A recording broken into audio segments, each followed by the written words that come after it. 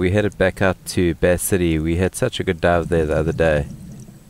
You can see the usual stuff was around. A lot of cardinals, a lot of sweepers. Obviously Bert the bass, he was putting in a bit of a presence there at the top.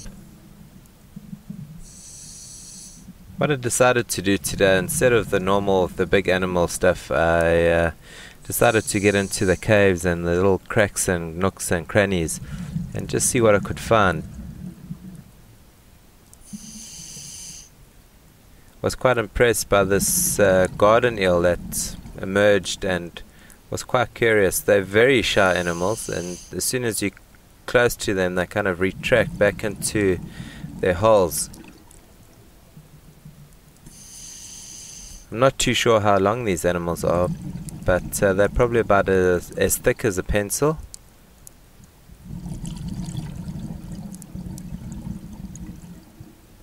Here's a nice geometric moray.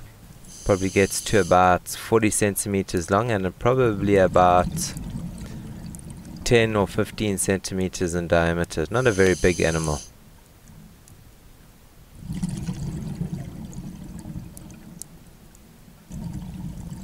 The next pair of morays I found were these yellow-mouthed moray eels.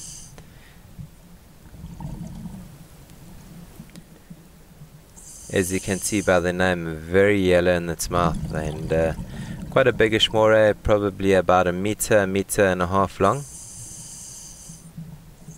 It was another good dive today, and all in all, just spending a bit of time with the smaller animals was really nice.